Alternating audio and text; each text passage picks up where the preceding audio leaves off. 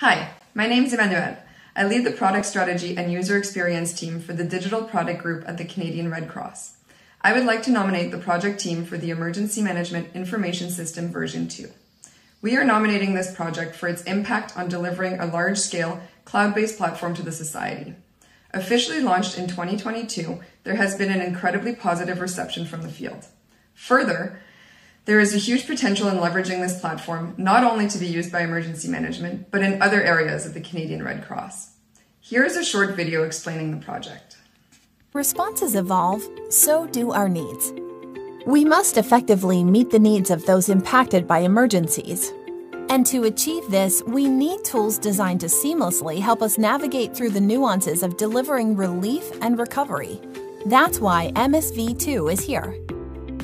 It's holistic, intuitive, and tailored to you based on your role, helping people impacted by emergencies.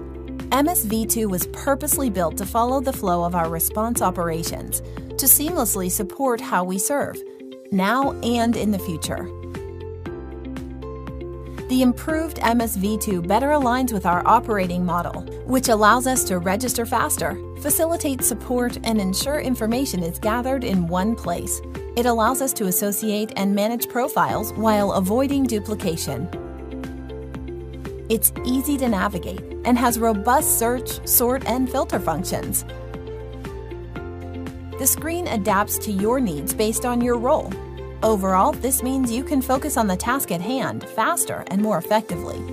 So ultimately, we can reduce the time and stress experienced by the people we help.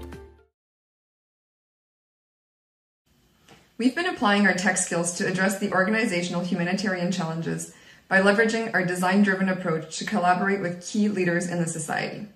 We focus on understanding the needs of the people impacted by emergencies, the personnel who support them, and the organizational needs.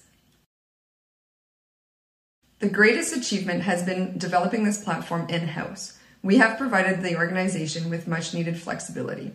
Personnel feel like they are being understood and the system is actually supporting the work that they do.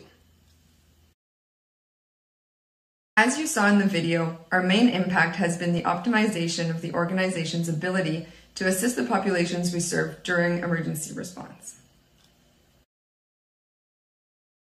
We believe that technology can help us solve complex challenges by using systems that provide us with the information to make data-driven decisions and provide us with the insights on how to better serve populations affected by emergencies.